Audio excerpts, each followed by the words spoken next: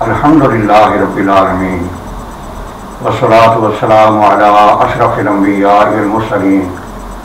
Sayyidina wa Maulana Muhammadin wa ala alihi wa sahbihi ajma'in. Amma ba'd.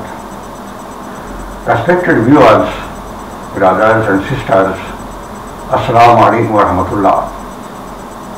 This is very important issue, that how can one believe in God, and what is the authentic way for it. Because as you see that there are many religions in the world, and every man believes in God according to his own point of view.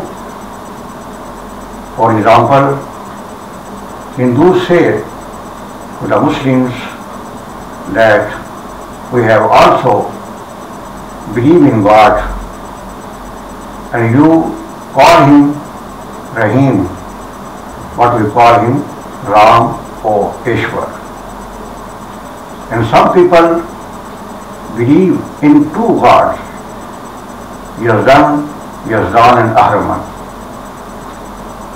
And some people believe in God as being him a supreme power in the universe.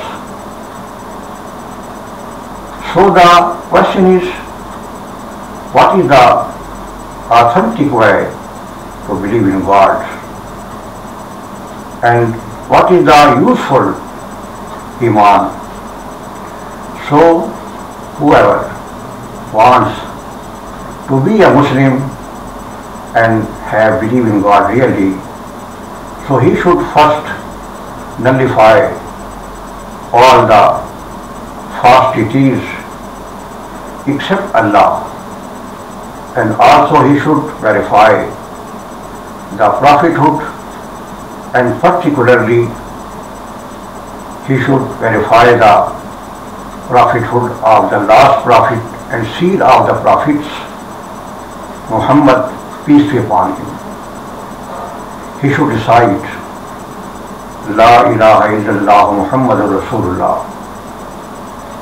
There is no deity but Allah, and Muhammad is the messenger of Allah. Now he is a Muslim, and he should also verify, it means have faith in the unseen facts.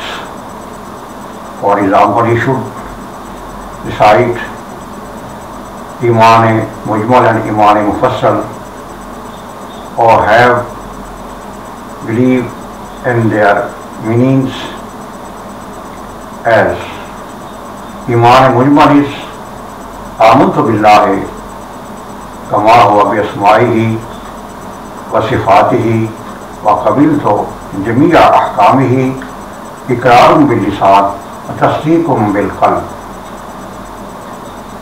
I have faith in Allah Almighty and all His fair names and His attributes, and I have accepted all His commandments, confession by the tongue and verifying by the heart.